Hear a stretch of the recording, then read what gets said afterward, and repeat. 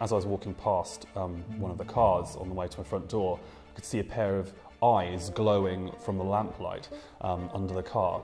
And getting closer, it revealed itself to be a fox that was lying under the bumper.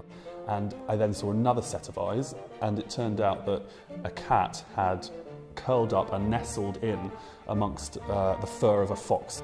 Tried to get close, but didn't really want to disturb the moment that they were having.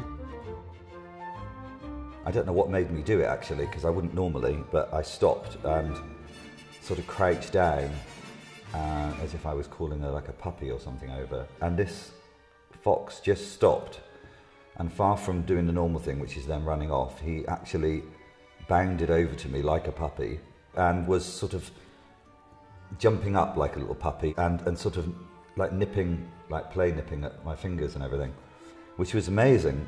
It was an incredible experience. One day, well, there was quite a lot of earth in the garden, and I was like, what's Dad been doing? But there was a big hole, and it turned out that we thought it might be a fox. We have got French doors that, you know, go outside, and my bedroom just so happens to be in this particular room.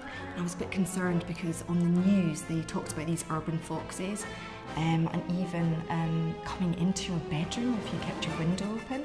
So sadly, no more doors open in the summertime. In our garden, we've got a very old dilapidated greenhouse. There's a vine growing in it, but it's where the cat stays and usually comes in at night, but this night he'd not come in. And it was just after dusk, so we decided to go and call him. So I opened the door, I went in to see if the cat was in there. And as soon as I got in there, shouting the cat's name, all hell broke loose. And for a while I was absolutely shocked, I thought, what is this? Anyway, I could make out the silhouette of it, and it was an urban fox. Anyway, he opened the door and eventually he got out.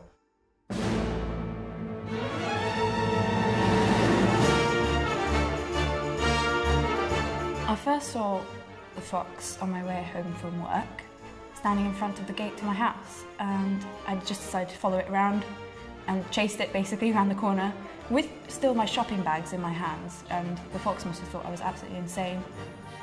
But the next day I noticed that he'd ripped through the bins in front of our house, and I just thought that was his little way of saying, please don't do that again, but nice to meet you.